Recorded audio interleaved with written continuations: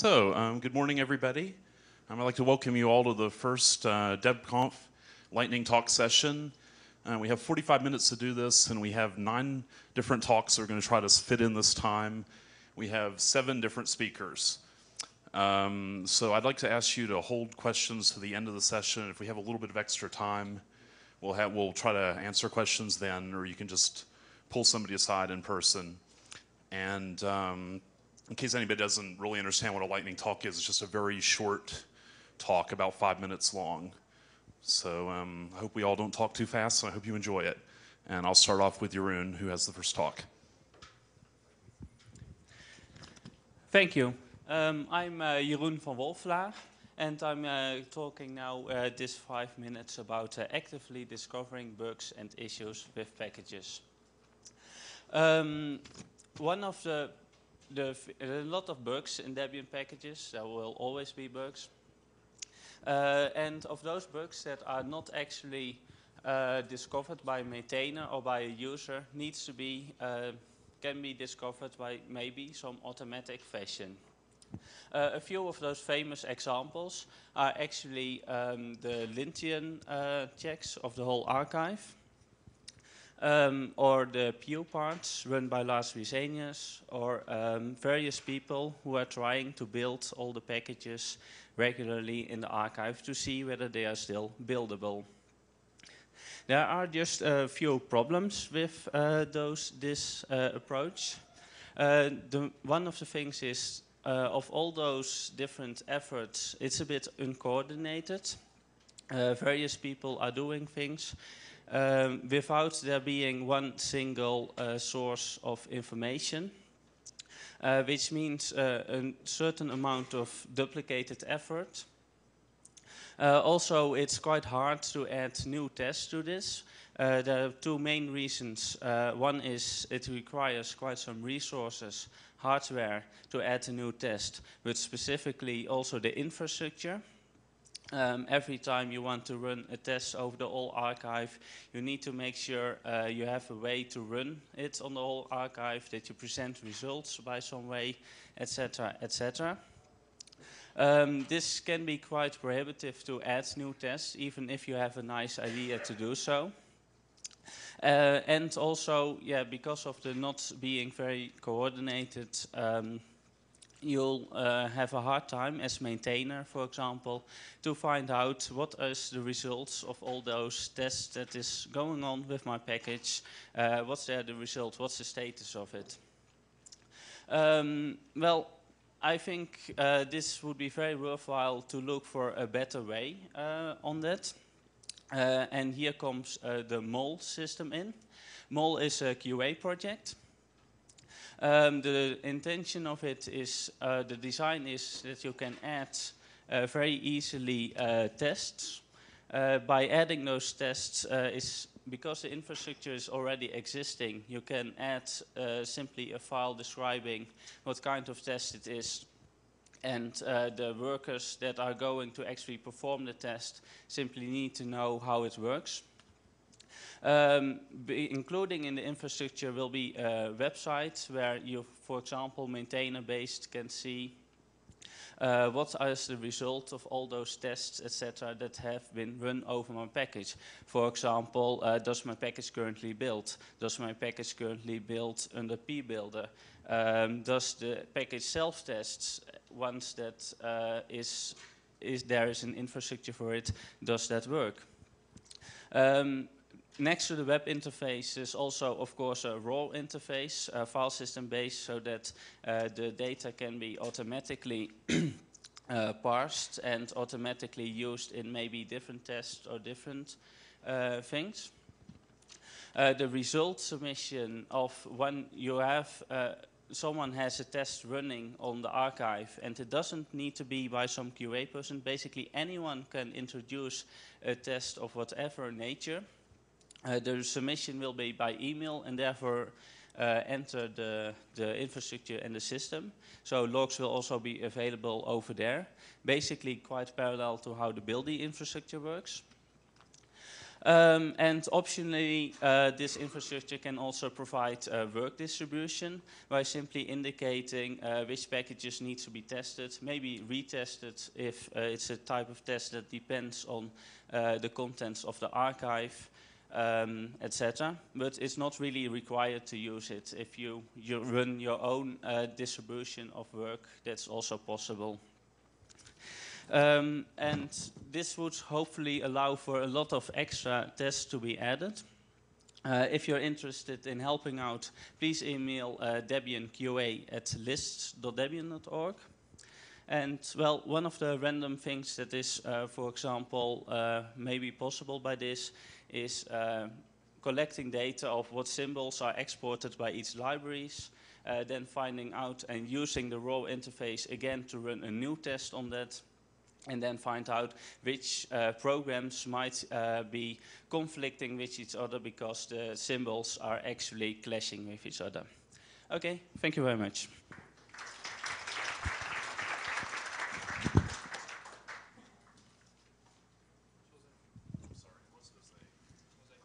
Jose? Where's Jose? He's not there. Okay. Thanks. I'm Jose Parrella from Debian Venezuela. This Speak is a country-independent talk willing to provide some ideas on how to combine people with power to use Debian, because making your country love Debian is a matter of convincing the people with power to use it.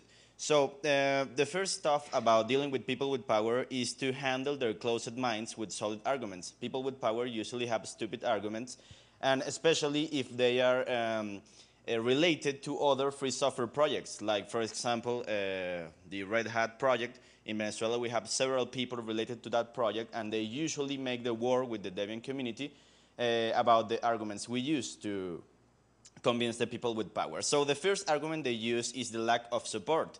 And the first lesson I'm willing to give you is to respond to an argument with a better argument. So for example, when they say that Debian lacks support, you can say that Debian has two types of support. It has commercial supports through enterprises and individuals, and it has non-commercial support. For example, you can do auto support if you go to the book tracking system or the package tracking system, or if you ask on the mailing list or IRC channels. In Venezuela, we have at least 4 enterprises doing support to Debian.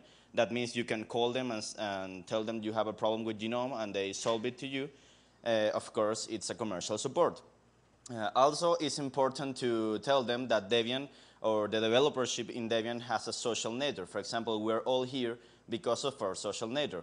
And also, you can use the resources Debian has to provide more solid arguments. For example, nobody thinks that Planet Debian could be exploitable to make people, convince people to use Debian.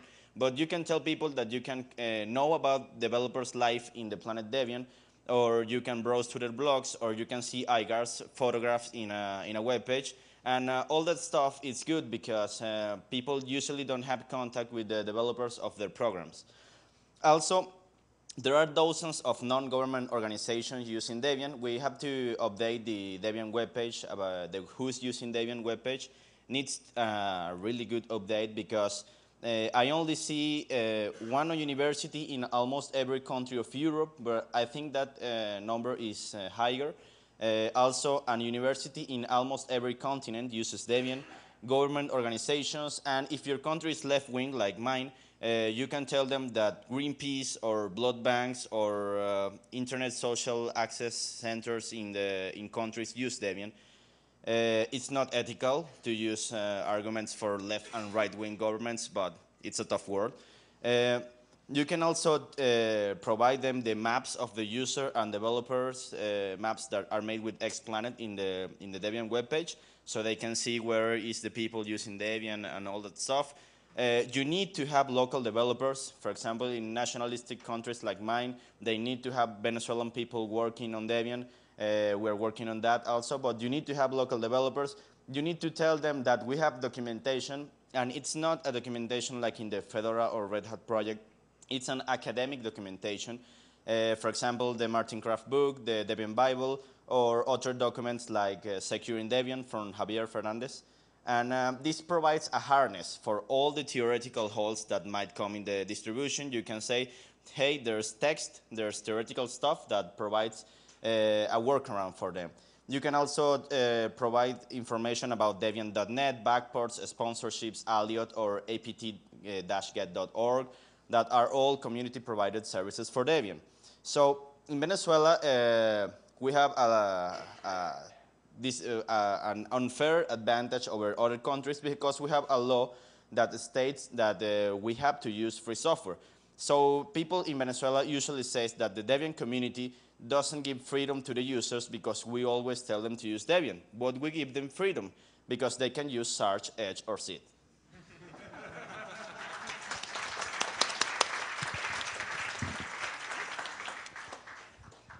Now it's my turn. I'm Andreas Schuldai. I will talk about Debian's role in the general Linux ecosystem. I noticed a recent change in the attitude of big multinational independent software vendors recently when they noticed that their current choices of certified platforms like SUSE or Red Hat were not as good as they wished anymore, because Red Hat becomes more of a competitor now that Red Hat moves into the middleware market. And these companies do not want to support perhaps, but not further their competitors. And the other alternative, SUSE, is not doing all that great. Actually, SUSE's market share is declining, and Debian's, for example, is still rising. And they are looking for additions or alternatives now. And on the other hand side, they have a problem because the certification of their software to platforms is really expensive. And it's not cheaper to, it's as expensive to add another Linux distro to the supported base as, for example, adding Windows, for example. And so for that reason, they would like to reduce the supported platforms rather than to extend them. Their hope and their plan, whatever, is that Debian becomes LSB compliant, and that we will be able to become fully LSB compliant, that all the other distros might at some point be the same. Then they could just do one distro which they would support, and that would be LSB.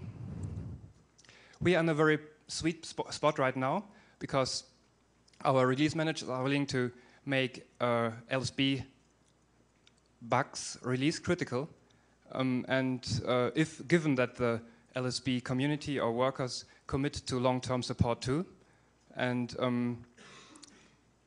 that would make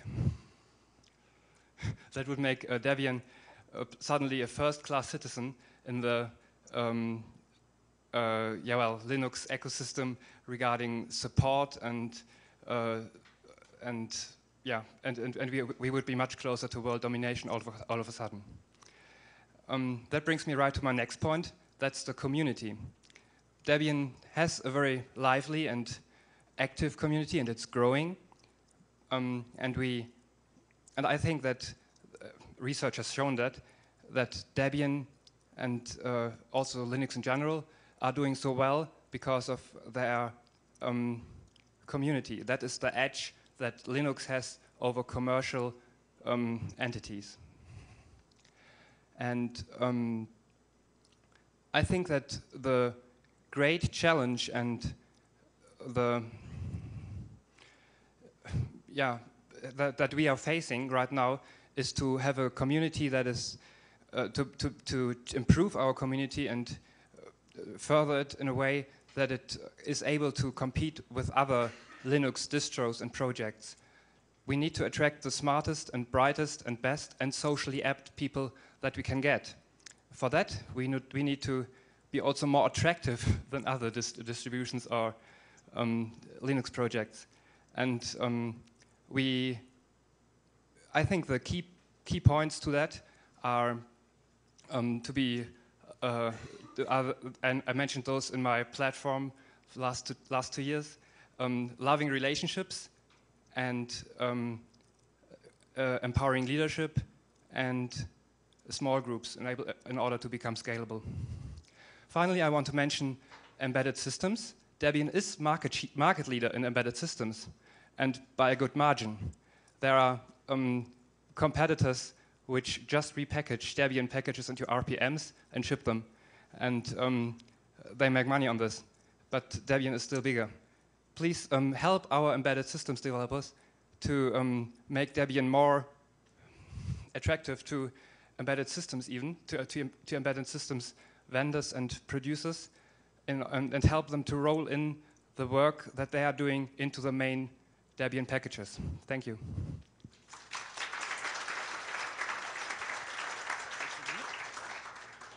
Who's next? Happy birthday. Happy birthday. Thank you.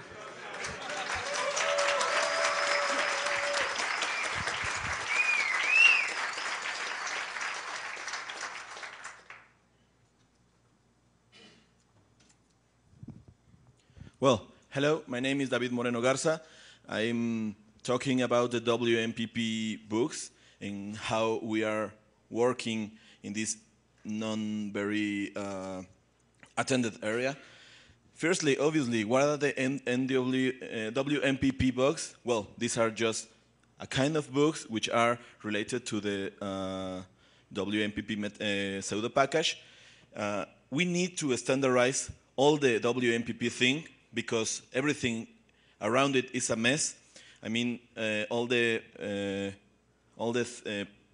processes we are doing around him, all the reports, all the people, everything is a mess. So we have to standardize it. We have a huge number of WMPP books. We have in total 4,890 books. Both closed and opened, I mean, in the whole BTS history. But right now we have 1,800 opened books, which I think is like the package with more books in the BTS. Obviously, it's not, like the same kind of books, but anyway. So we started, at least some of the people I asked and me started to do some closings of unneeded books, and we started to review the ITPs and the RFPs. So if one of these had 1 year old, we just close it. 1 year old of inactivity, I mean. And how do we do this? By parsing all the mbox of the book and read for the last line starting with date : which is some kind of ugly, but it works most of the times.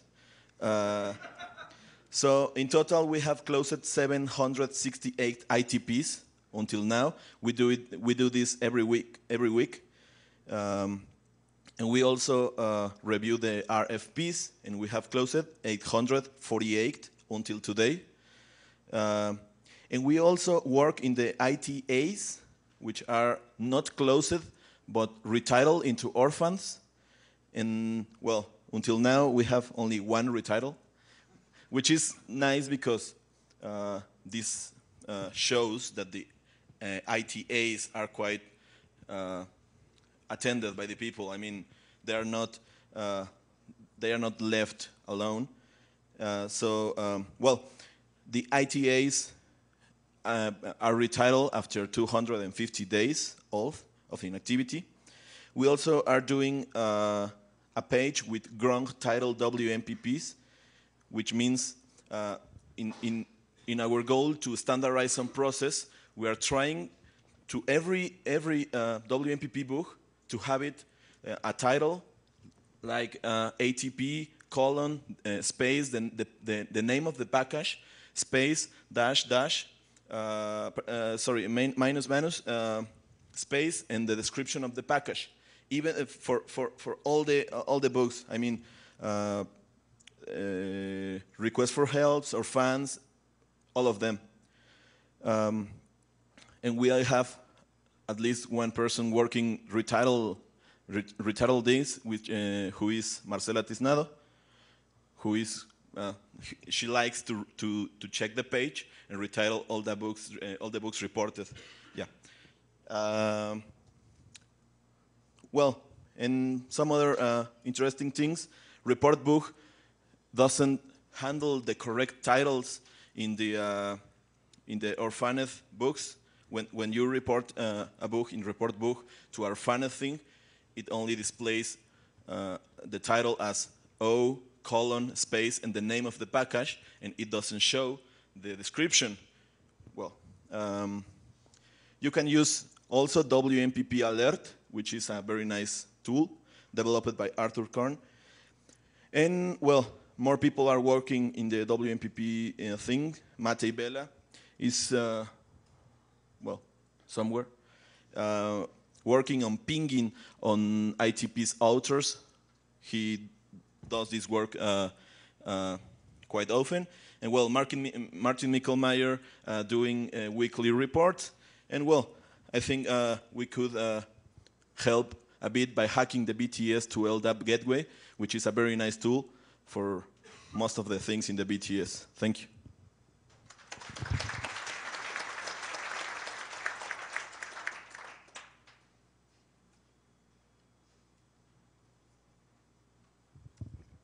Hi, I'm Raphael Herzog, and I will speak about collaborative maintenance. It's something that I'm trying to push forward for a few years, and I will start by explaining where we are today and where we could go. And well, right now, what is collaborative maintenance? For me, it's several persons working on one or more packages. It's rather vague. I don't mean Debian developers, I say person, people, don't care who. Usually they use a version control system or something similar to work together on the package at least. And of course, they need a common communication channel. I don't specify which one yet. In the standard model, right now it's an alias project, a subversion repository, and a mailing list. It works very well for a team like PKG GNOME. They have many maintainers, many different packages, and they are all highly visible packages. So the persons on the team want to have good packages and care a lot about all the packages.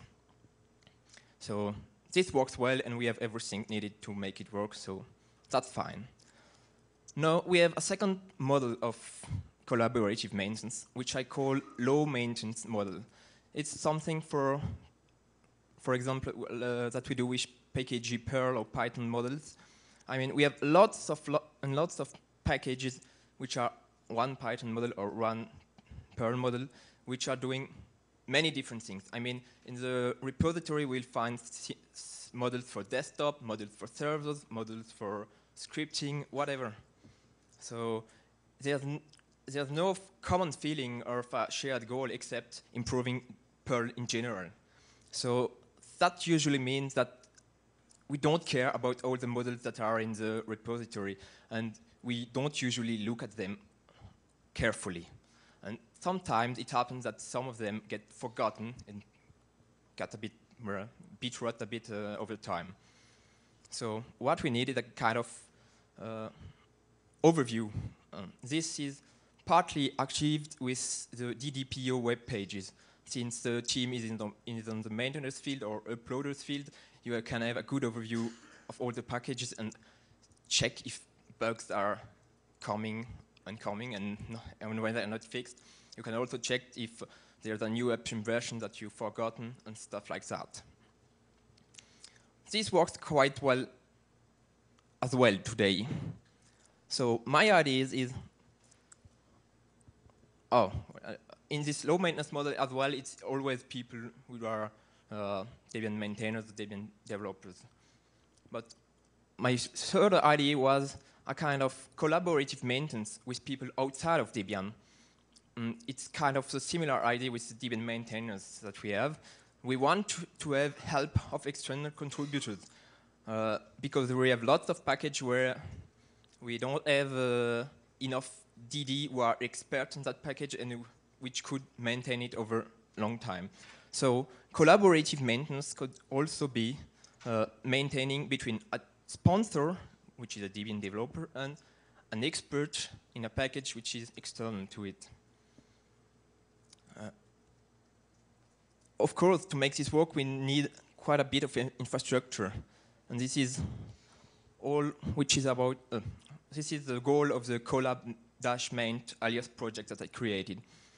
Some of you have already seen that in the recent announce that I sent to Debian Developer Announce.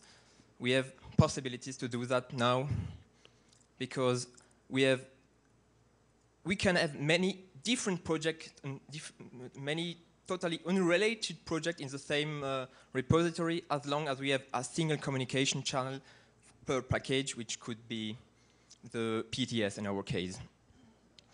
And well, on top of that, we need to add a lot of QA tools to be able to check the work of our external contributors. And this is where you need a kind of web interface where each external maintainer could just request to upload when needed. And the web interface would also show quite a lot of quality information, like build logs of the latest snapshot of the source code and stuff like that. And yeah, I'm almost done. So if you're interested to work on that, please mail me and join collab-maint on Alliot. Thank you.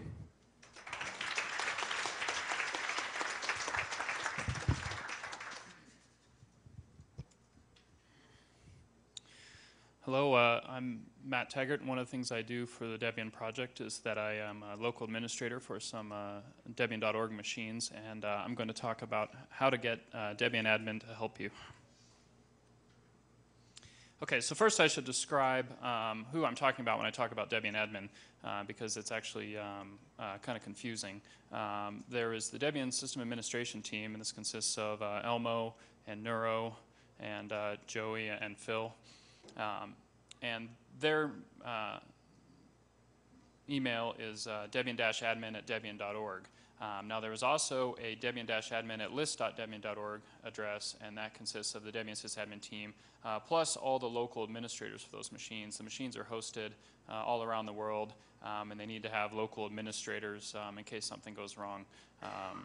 So there are 4 people in the DSA team, but there are 11 people on the Debian admin list. And when sending requests related to machines or true requests, those sort of things, it's better to use the list address because there are more people there that will be able to fill your request. Okay, so when making requests, the best way to get a response is to make it very easy to fulfill your request. So this means researching the problem ahead of time and providing specific needed information. Also ask clear questions. If you send something that's very vague and isn't a direct question or pointing out a direct problem, it's hard for the Debian admin team to figure out what you're talking about. The Debian admin team, like everybody else in Debian, is busy. If the request is clear and easy to fulfill, it will often be done right away. If it's vague or additional information is needed and that would require sending email, that might get put off till later. You want to avoid the need for back and forth emails. If you don't provide all the information, that's going to require the Debian admin team to send mail back to you requesting more information, and these turnaround cycles add a lot of time. The other thing too is also avoid adding unneeded information or attitude. I've seen requests that say, well, you're probably not going to do this, but I need you to do something, and that kind of attitude is one of the best ways to get Debian admin to not help you. Okay, so the Debian admin team is able to deal with Debian.org machine system administration issues, running out of disk space or processes run amok. Also able to deal with chroot install requests. You need something installed on developer chroot. Or in general machine usage questions. So say you want to run a cron job that does some QA related activity or that kind of thing. You should contact Debian admin about if it's appropriate to do that sort of thing, and what machine to do it on, and also maybe to look at the code to make sure it's doing things efficiently. Okay, there are a lot of things that people send requests to Debian admin about that Debian admin can't help with, and so this is just going to slow down the process and cause Debian admin to have to reply to you and tell you that you need to contact somewhere else. In particular, aliauth requests need to go to the aliauth administrators. Even though it's a Debian.org machine, that is such a special service that there are a group of people that maintain that separately. They also have a IRC channel that the administrators hang out in that you can ask questions there. Anything having to do with the archive is not something Debian admin can generally help with, so you should contact FTP master. You know, and likewise for the bug tracking system and lists and web-related issues, Debian admin doesn't do those, so any request sent to Debian admin will just have to be forwarded on, and will take longer for you to get an answer. Okay, so I wanted to go into a little bit more deal about to-root requests, because this is probably the thing that Debian admin gets asked most about. So some of these things are going to sound like common sense, but you'd be amazed at how often people don't think to do this. So the first thing you need to do when making a to-root request is check the machine first and make sure that the things that you need aren't already there. We get a lot of to-root requests, and in general, the machines already have a lot of development packages installed. So check first, and then if there's anything missing that you need, just ask for the missing packages. You need to specify which machine and which to-root you're talking about. It's kind of funny when requests come in and to install packages, and they don't have this because, you know, Debian admin can't read your mind and doesn't know which machine you're talking about. The other thing that makes things easier is when you send the list of packages that you want, send them as a space-separated list, and so that means you can't just cut and paste the depends from the package, because it will often have commas or versioned dependency information. So take that out, make it easy to cut and paste, and the request will be easier to fulfill. Additional information is optional, but it may help if there are issues if Debian admin is trying to install packages for you and something's not installable. If you provide additional information, that might help. Okay, thank you.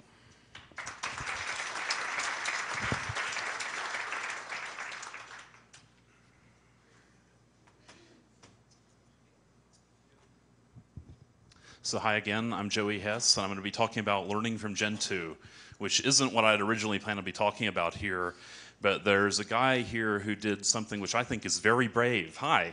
Yeah, it's Yuri in the back there. He came to DebConf wearing an @gen2.org email address. And we had some, yeah. And I was privileged to have some very interesting talk, and hopefully more later, with him.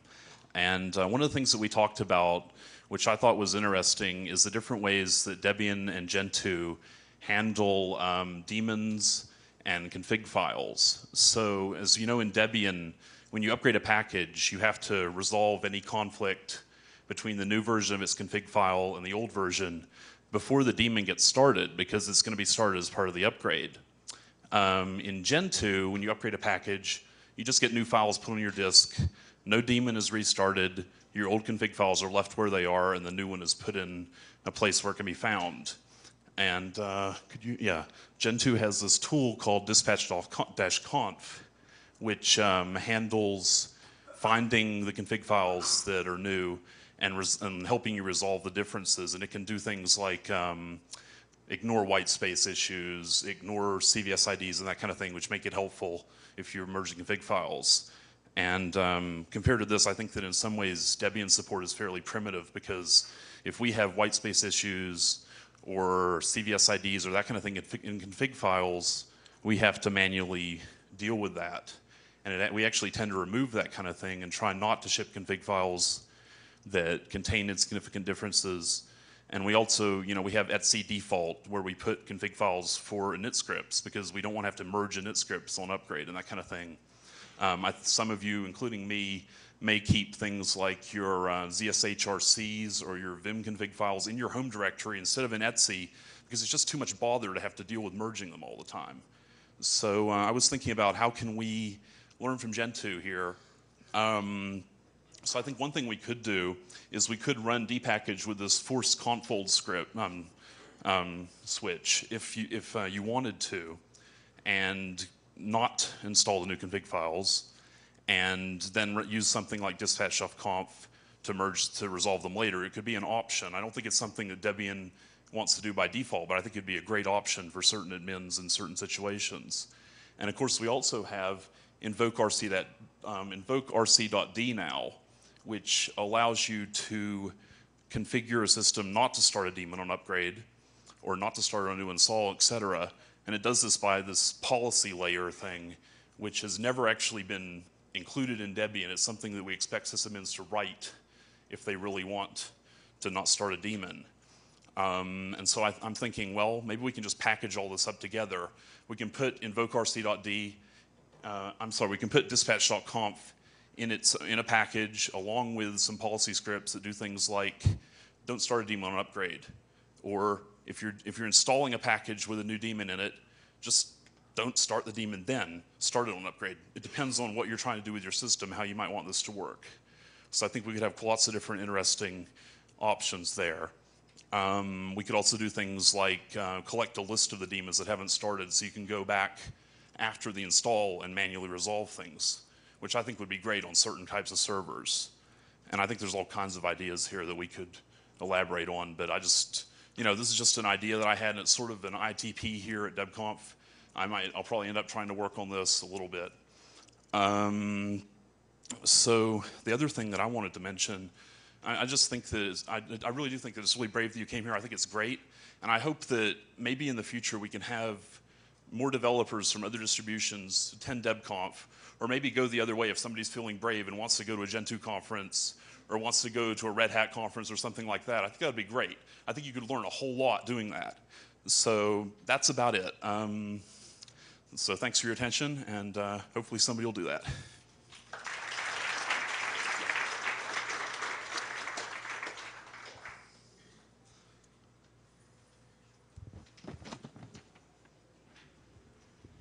Thank you. Now I'm going to give a brief talk about data mining on Debian and PAX metadata. Since 5 minutes is way too much for a talk, I'm going to do this in 2 minutes. Well, one of the problems when you want to have an overview for people to look at whether a list of all their packages, major example is developer.php, also known as the DDPO pages. You will discover that a lot of maintainers are using multiple email addresses, or have multiple GPG keys, or alternatively have also multiple ways to write their name. So it's very hard to actually find out how to put up a page that is really about all the packages of a given maintainer. In order to work on this, there is a small script called Carnivore in the QA repository that is able to look through all the keyring files that is in Debian and the packages files, and try smartly to actually correlate the different email addresses, GPG keys, etc. with each other, so that developer.php could, for example, use this. This is currently already in use in one of the QA systems, the MIA system, and it's not currently working yet for DDPO, but I hope this will be able to be done relatively soon. Yeah, it's currently not entirely accurate yet, because it's also trying to match on the real name. And one famous example within Debian is we have 2 Brian Nelsons. So it's always a trade-off how to actually do this. Now I want to continue about talking about tracking MIA developers, where this is used for. MIA developers is always a bit a delicate subject, because there can be all kinds of different reasons that a given developer is not tending to his packages very well. In order to track this, we have on Merkle a set of mbox files for each maintainer, for which we have an indication that it might be missing or simply not enough time for these packages. Together with those mbox files, we have a file with summary tags, by which we can assign a sort of severity to a maintainer. Maybe someone is simply a little bit busy and has way too many packages, and it would pay off for this person to orphan a few of his packages, but other maintainers have not been seen for 2 years and all their packages are in multiple NMUs, etc.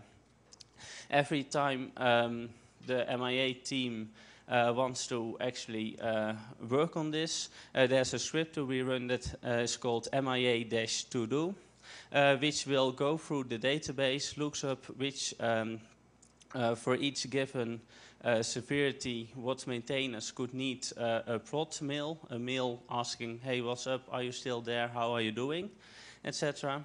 And when such a mail is sent and there's a reply coming, we can adjust the severity accordingly. And ultimately, of course, there is the possibility to orphan the packages.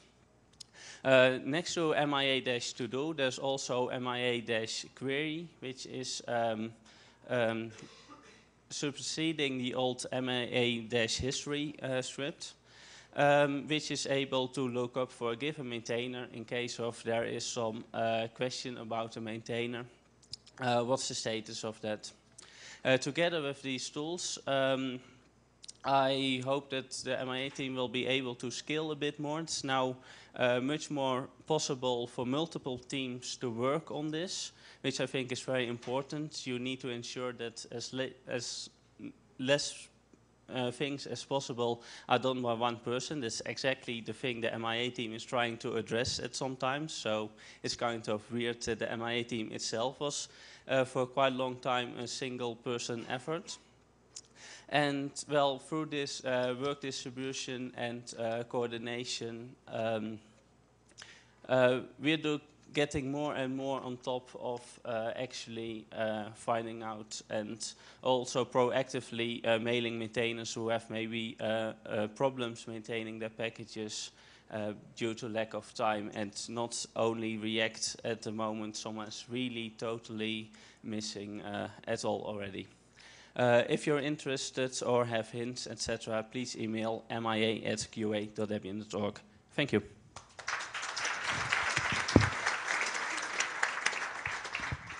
So wow, I think we've managed to do this a little bit quicker than we expected. We have 3 or 4 minutes left, and so if Jeroen still has any breath left in him, I thought we might pull him up here. Oh, really?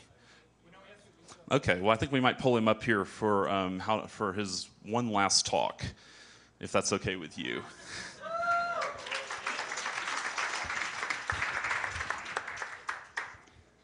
Well, within Debian is a very worldwide distributed community.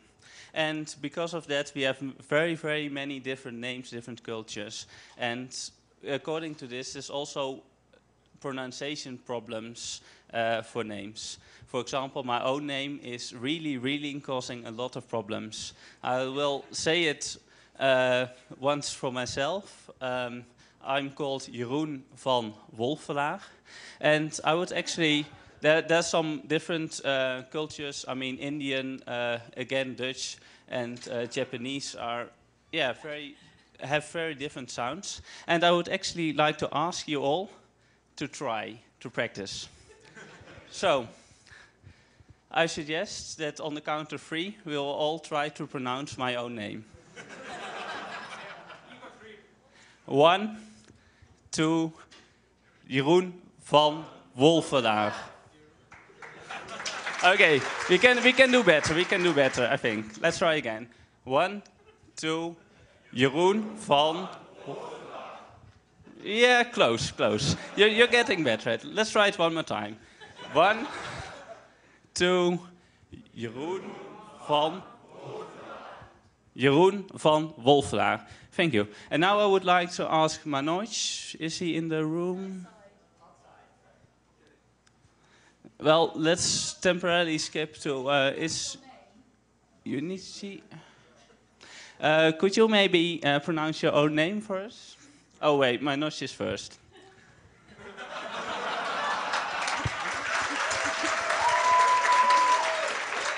I would like to ask you a favor. Could you maybe pronounce your name for the audience so that we all can practice a bit better? All right. I pronounce my name as Manoj Srivastav. The final A was added by my grandfather for reasons nobody knows. And it's a little bit too late to get it off because then you have to talk to the Indian bureaucracy and say that, you know, all the property we own will have to be changed over. So I'm kind of stuck with my spelling, but it is Manoj Srivastav. Well, I will suggest to actually practice this with the whole group. So, on 3 again. 1, 2, Manoj, stop.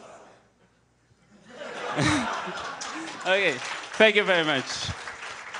Now, from again a different part of the world, Japan, I would like to ask you, I'm not going to try it before, to pronounce your name. Okay, there's actually a pause between Jun and Ichi. So this is pronounced as Jun Ichi Uekawa. Okay, let's try it with the whole group. 1, 2, Jun Ichi Uekawa.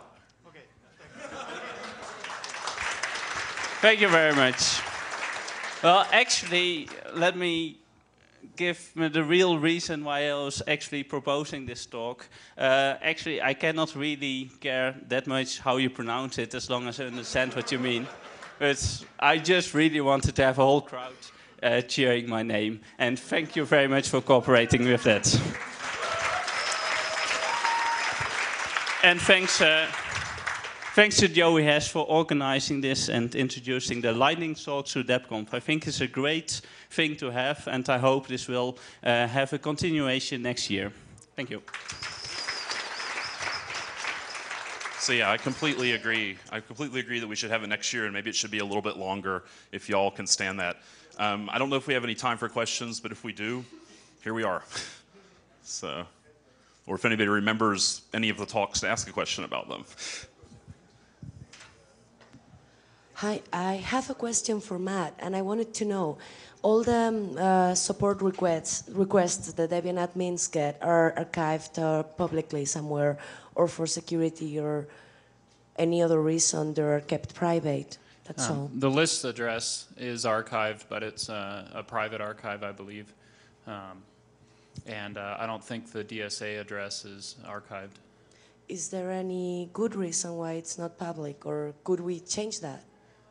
Some of the requests, I think, are sensitive, but it might be the possibility that it could be opened up later on or something like that. Okay, thank you. The question is for Andreas. Where did you find the market share figures, if you know? I think Andreas has left the building, so. I withdraw the question.